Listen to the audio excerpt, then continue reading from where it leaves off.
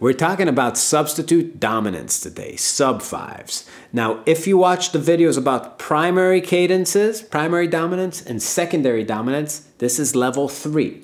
What are sub-5s? If I take a look at the primary dominant in a key, meaning a G7 in the key of C, I'm gonna play a 3-note version of it, omit the 5th. I have a root, I have this flatted 7th, and I have this 3rd, G, F, B. Check out what happens when I switch that G note for a D flat, meaning a note that's a tritone away.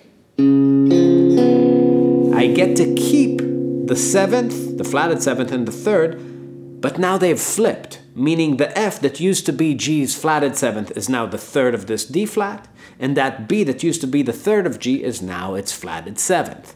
So it's that kind of relationship that we're going to go after time and time again. That's a tritone substitution, and really that's where sub-5s come from. Now, if you know secondary dominants and you just go through all the secondary dominants and you do that again and again and again, you are going to arrive at all of the sub-5s. So sub-5 of 1 is built on the flatted 2nd degree of the scale, and it resolves to the 1 chord. Sub-5 of 2 is built on the flatted 3rd degree of the scale, and it resolves to your 2 minor, right? Sub-5 of 3 is built on the 4th degree of the scale, and it resolves to your 3 minor. Sub-5 of 4 is built on your flatted 5th degree, and it resolves to your 4 chord. Sub-5 of 5 is built on your flatted 6th degree and resolves to your 5 chord. You know that one from any minor blues.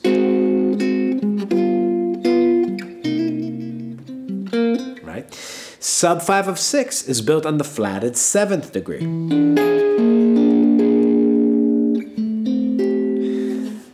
Now let's hear them again, just resolving without those secondary dominants. We got sub-5 of 1, sub-5 of 2, sub-5 of 3, sub-5 of 4, sub-5 of 5, sub-5 of 6.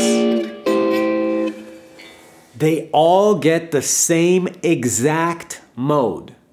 Always Lydian dominant from every one of those degrees. What's Lydian dominant? 1, 2, 3, sharp 4, 5, 6, flat 7.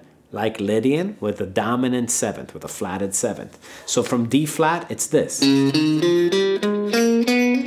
Resolving to the key of C. From that flatted 3rd, right, the sub-5 of 2, it's this. Resolving to the key of C gives me D Dorian. Sub-5 of 4. Sub-5 of 5, sub-5 of 6.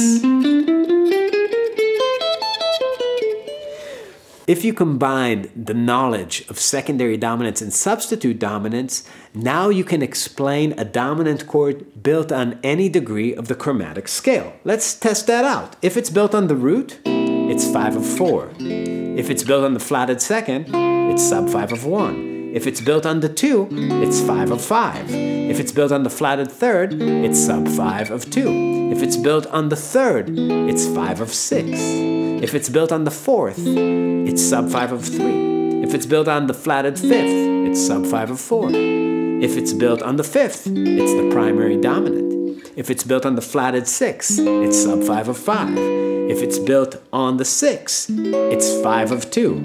If it's built on the flatted 7th, it's sub-5 of 6. If it's built on the 7th, it's 5 of 3. So with this method and the method described in the previous video, you're gonna have the knowledge of which mode to play over whatever dominant chord you see in a key.